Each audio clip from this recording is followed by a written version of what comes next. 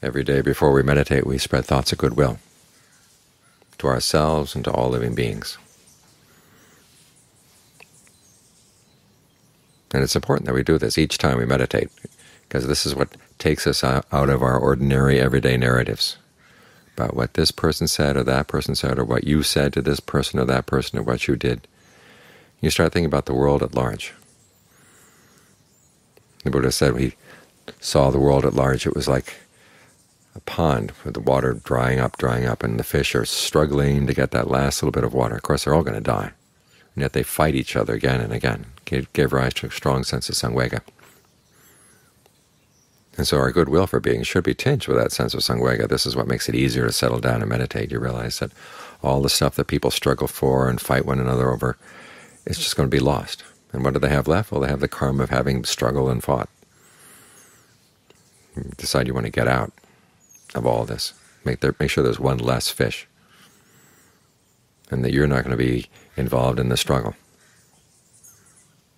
That puts you in the right frame of mind to meditate. You look at the affairs of the day, what this person said, what that person said, it all becomes very small, very minor, not worth getting upset about.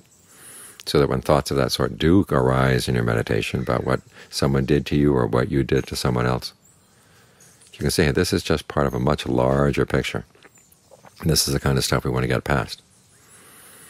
That makes it easier to cut away a lot of the distracting thoughts that come up. So make sure you take this larger perspective each time you meditate. Take a few breaths to stop. Even if you have just a few minutes to meditate, just stop for a brief moment and think about the whole world. Goodwill for everybody. And then equanimity for everybody, realizing that no matter how much you want people to find happiness, it's going to have to depend on them. There's a lot of areas where you can't really help, so you have to let things go. And that makes it easier to let things go as you sit down and meditate.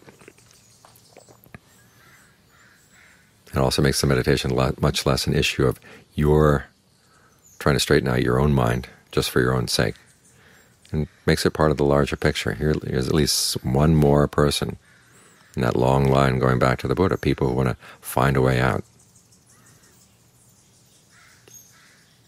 And that's much more inspiring role to have than to be one of those fish struggling for that last little bit of water. Of course, after the last little bit of water is gone, what do they have left? Nothing.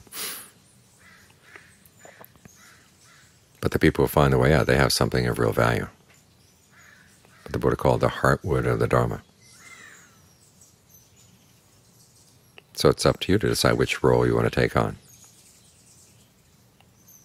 And as we meditate, we're part of that role setting out.